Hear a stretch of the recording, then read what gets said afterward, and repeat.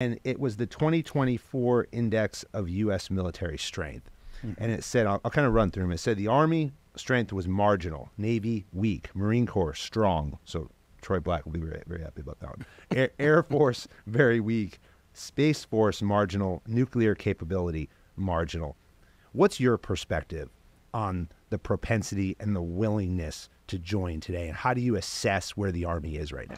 Welcome back to the channel, everybody. So today we're going to talk about a hot topic in the military sphere, and that is the ongoing retention and recruitment crisis the entire military is going through right now. Okay, so we're going to talk about why there's such a problem with recruitment and retention, why nobody seems to want to join the military anymore, and then from my perspective, the ways that we could actually go about solving this, because if you haven't seen, the military is spending millions and millions of dollars on advertisements and marketing trying to fix the recruitment problem. It's just like they just can't figure out why no one wants to join. But I have a pretty good finger on the pulse of this because there's so many young people who are thinking about joining the military or going special forces, things like that, that follow my channel, reach out to me, send me messages.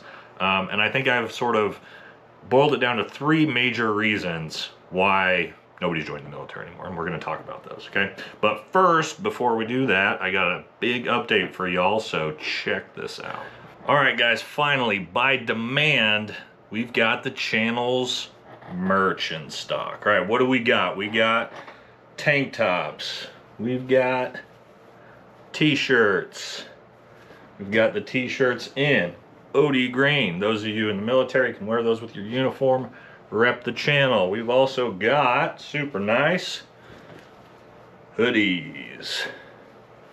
Now, guys, I went with a super nice 50-50 blend athletic material, all right? Would rather sell good, high quality stuff that you can wear, be comfortable in, stuff I like to wear. Same thing with the tank tops. Super nice soft material, hoodies as well. Not only that, we also got the coolest part, the channel's hats. We got them in black, multicam, and of course the one I got on here, your classic multicam, leather patches and stitching. Super nice, high quality, comfortable, fit perfect. So hopefully by the time you guys see this, I've got the Shopify merch store up. You guys can just click on the links, get you some. Very limited supply on this first one, so I've had a lot of people reach out in interest, so grab it quick, because you'll have to wait for the next order if not. All right, guys, back to the video.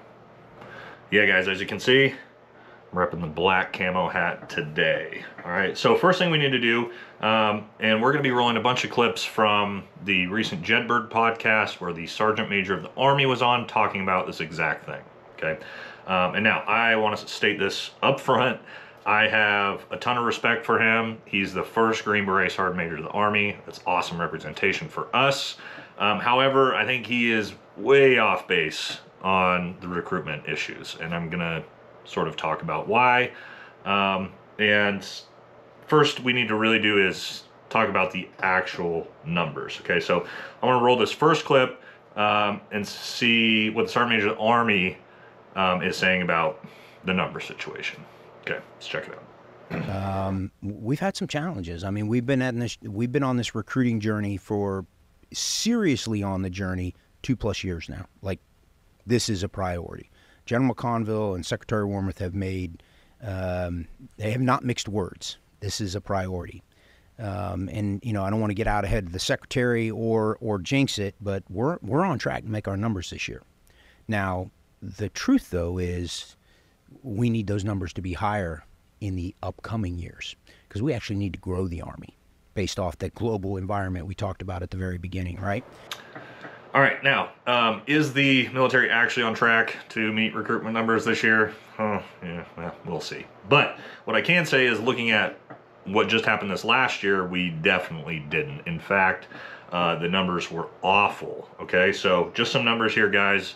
So this is an objective thing. I'm not just making these things up, right? And that is 2023, the entire military missed recruitment numbers by 41,000 soldiers. That is a ton, okay?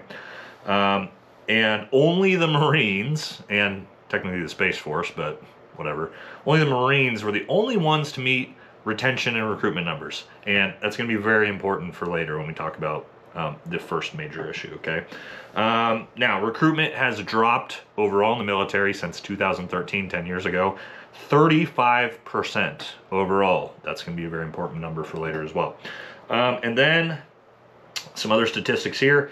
Only 23% of young people age 18 to 24 can even qualify to join the military because they're not smart enough, they're not fit enough, behavioral health, all sorts of different issues. And then 53% of people age 18 to 30 have a negative view on the military as a whole. Okay, that's really, really bad. Okay, now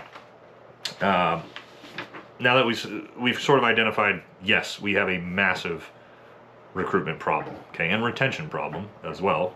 Pretty much everyone is getting out that can get out also, okay. Now, I want to roll another clip before I get into this because I want you to see what the Sergeant Major of the Army, and by extension of him saying this, is what the top levels of the Department of Defense, because he really is just an extension of that, what they really think the reason why people aren't joining the military is, okay? And we're going to talk about that. Let's check this clip. I stay out of the political side of the house. It's a beautiful thing being in uniform. I love it. I took an oath to the Constitution, and it's a fantastic thing. But I will tell you, on the propensity to serve, I think there's some misunderstanding out there. We see from different survey data, it's like, well, I don't want to put my life on hold. I don't want my son or daughter, remember the influencer in this conversation, not just the 18-year-old. I don't want my child to be in harm's way, because the predominance of the information environment is always negative.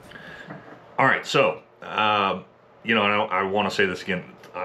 I'm sorry, Sergeant Major. This the reason that, you know, people are worried about dying or that their parents don't want them to join because they're too worried about them is so disingenuous, okay?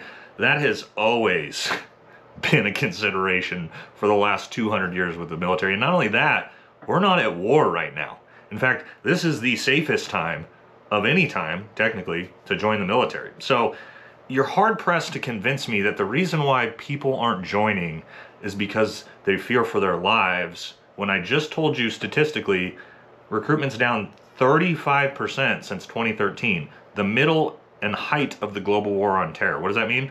35% more people were joining when there was technically three massive wars in the Middle East going on that we're fighting. So how could we possibly do the mental gymnastics to say that's why people aren't joining? Okay, I think that's just a huge cop-out again. No, not Sergeant Major, if you see this, no knock on you for this.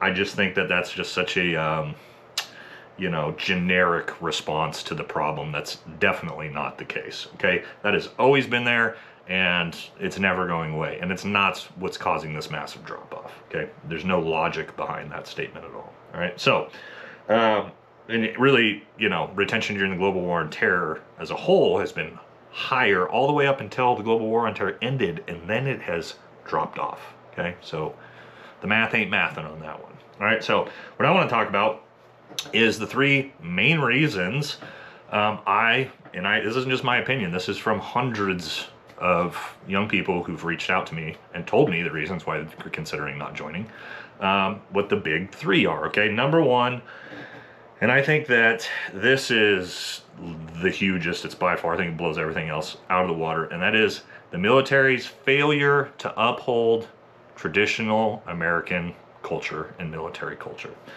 What do I mean by that? Okay, we all see where American culture is going with the insanity, woke, DEI, all this crazy shit, right?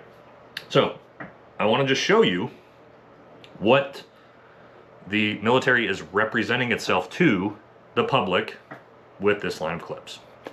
Okay, this isn't me, I didn't make these. This is what the Department of Defense is allowing to have out there to show to the American people.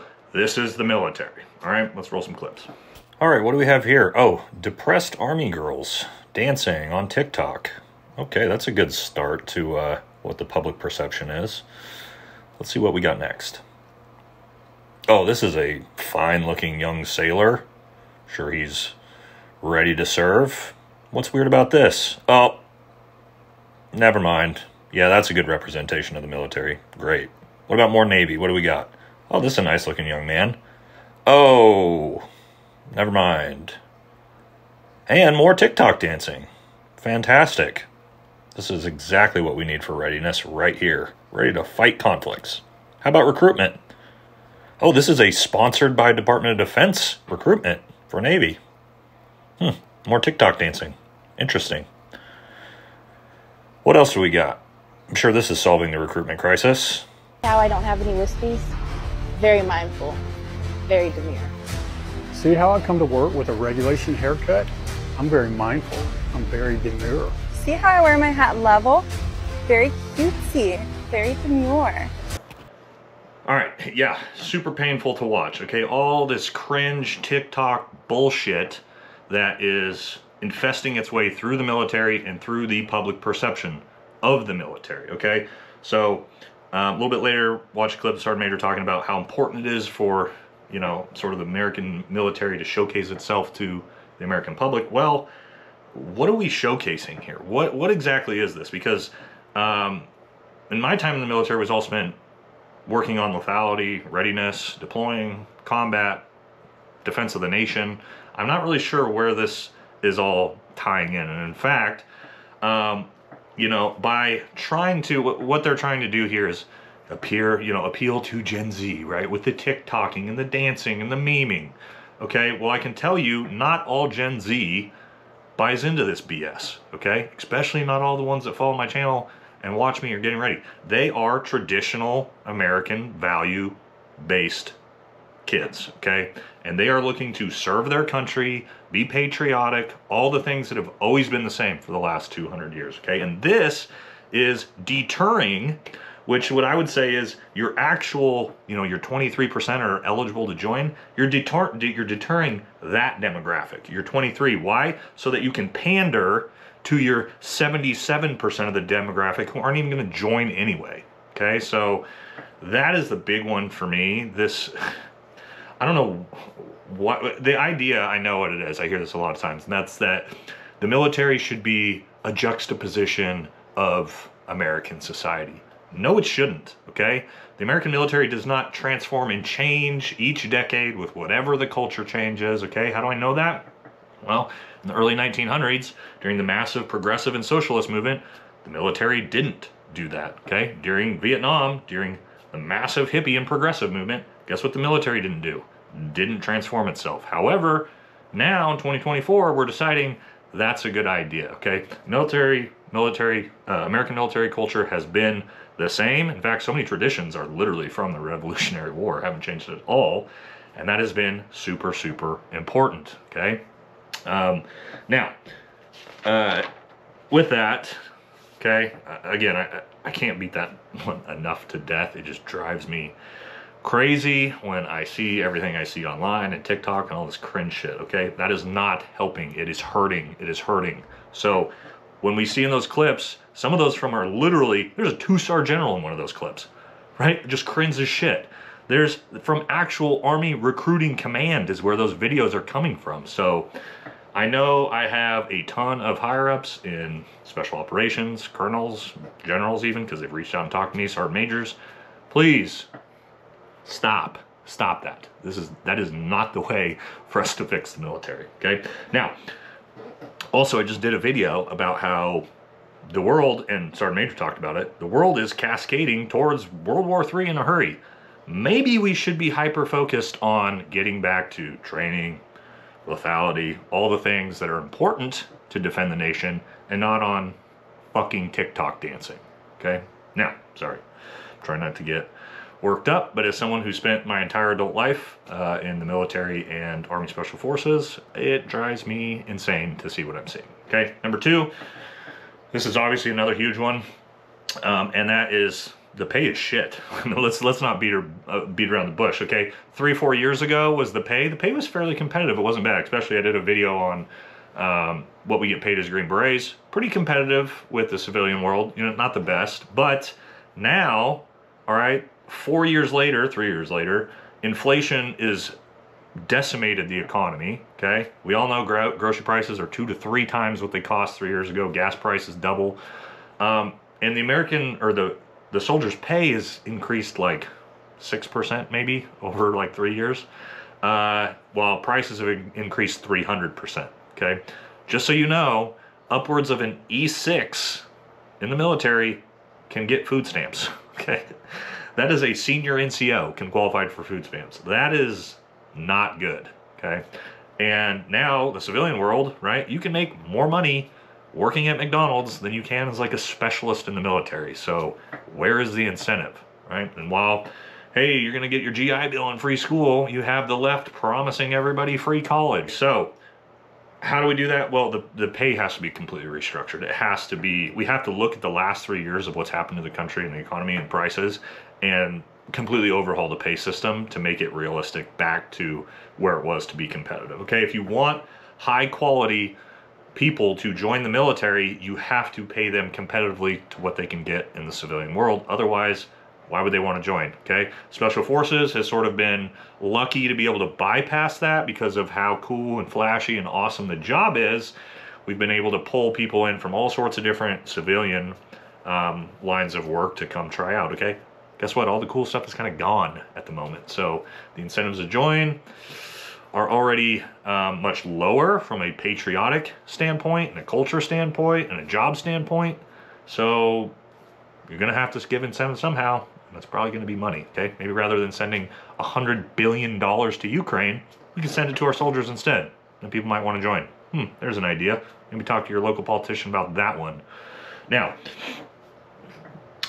number 3, okay, and this one I hear, I don't think it's as big, but I do think it's probably the most common thing I hear, right? And that is that people don't want to serve a corrupt government, all right? Now, my argument to this is the government's always been corrupt. It's just now everybody's kind of with the media and our access to information, like everybody's kind of like woken up to it. We can see what our politicians are doing. We can see how they're, you know, laundering hundreds of billions of dollars to foreign countries through the military industrial complex. It's kind of obvious now, even though I do think they've always been doing it. But yeah, people like, especially this current administration, I get this all the time. Why would you want to go serve your country that potentially is so corrupt? Okay. Again, this one, I'm not sure I buy into as much, but they're not wrong in a lot of cases. All right. And then the biggest part of this here too is the massive botched withdrawal of Afghanistan. That was a gutter to the recruitment. Why? How many people reach out to me and are like, why would I join the military when my country is just going to hang me out to dry? They all just watched what our government just did to thousands of global war on terror veterans, right? We spent 20 years fighting that war. I lost close friends, teammates, and we just pissed all over everybody, right? And just said big middle finger to the military and all the veterans who served in that war. So you can see as a young person, you watched your government do that to you, much like our government did it to the Vietnam veterans, okay? Same thing when my dad got home, was getting spit on and being called a baby killer when he got off the plane. We kind of have done that again. So this next generation, I can understand why they look at that and go, yeah, not for me. I'm not going to serve some corrupt government that's going to hang me out to dry and leave me for dead. And it's kind of a fair assessment in that sense, okay? Now, one more clip from the Sergeant Major talking about how we need to show America what the military is. Let's check it out. And part of that is understanding the American people that we're trying to actually bring into the service. You know, I think we forget that after 9/11, we shut ourselves off to America. I mean, I was in the Army in the 90s, and I was an Army brat in the 70s and 80s, and we didn't used to have ECPs and gates, and I mean, it's a real thing. I don't know what goes on behind there. I'm not allowed. It's a us versus them thing. And so this last year and a half, you've seen us come out from those gates and also invite the communities into the installations. You're going to see a lot more of that. We're America's Army. I mean, wow. They need to be proud of us, and they also need to know that their sons and daughters could be a part of that. Okay, so he's talking there about how, you know, with terrorism, global war on terror, right, kind of shut everything off. We did stop doing, you know, people can't get on bases, things like that. Yeah, well, here's the reality. 20 million undocumented people over the last 3 years have entered this country, hundreds of thousands from Iraq, Syria, Afghanistan, mainland China. We're not opening the bases up, right? Because that's way too dangerous now with all the terrorist sleeper cells that are in the country at this point. Can't do that. But what he is going with that is that we got to have more integration with the American public so they can see the military for what it is, okay? Now, why not, if you're going to do this, like, use good representations of the community. Grab yourself a Jocko or, you know, Evan Hafer or Mike Glover's. There's so many actual decent representations that you guys could use and not get cringe-ass YouTube and TikTokers that are just regular civilians. Please stop doing that, okay? No, aside from that. But I don't think that that's necessary, okay? I think, again, part of it is the military should be a culture that society strives to be, not the other way around. The military shouldn't be striving to figure out how to become like American society, okay? We have one job, it's national defense.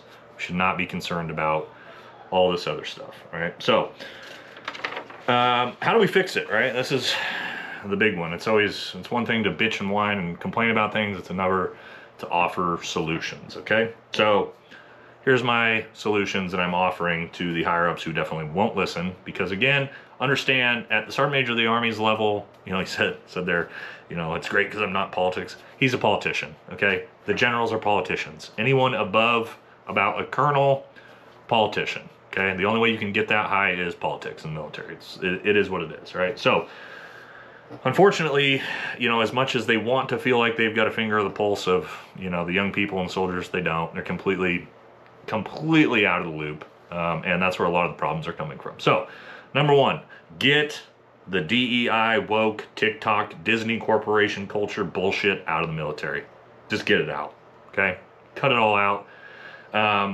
Get back to a meritocracy, okay, where the best people for the job join. Get back to where not everything is race baiting and gender baiting and all these things. We're doing national defense. Our job is to go, close with, and destroy the enemy, period. Let's get back to that as the culture, please. Now, actually restructuring pay and benefits. I talked about this. This one has to happen, okay? Especially with potentially who wins this next election. Inflation ain't going away, right? Prices is probably going to 3x again in the next 4 years. What does that mean? An 8% pay raise over 4 years is going to leave everybody in poverty, okay? So this is a harder one because it takes congressional budgeting, whatever, but like you need to ramp up pay massively. It's got to become competitive. If it's not going to be competitive, we're going to head down that road, down the rabbit hole of recruitment catastrophe. It's not going to change. And again, heading into an uncertain world where China is about to invade Taiwan, Ukraine and Russia are at war, Israel, Palestine, Iran's about to attack Israel, whole world's about to go up in flames. Let's maybe take this serious and actually try to fix things rather than use TikTok videos and pander to people who aren't going to join the military in general, right? So, and again, final one, this is going to wrap it up. I can't stress this enough. Make the military the culture that society looks up to, okay? Don't have the military trying to look up to whatever society's culture is in the moment, because it changes like a wave, all right? So let's get back to our roots, back to traditional American patriotism values in the military at least, okay? If you want to whine and complain about that and bitch about America, do it somewhere else, okay? But here in the service, our job is to defend the nation. Let's get back to that as the focus, all right? So there's my rant about the situation, all right? Again, any high-ups, if you see this, you know, I'm not trying to be disrespectful. I think we just need to be honest, because when I look around, I don't see any honesty coming out of trying to solve the recruitment crisis. All right, guys. Have a good one.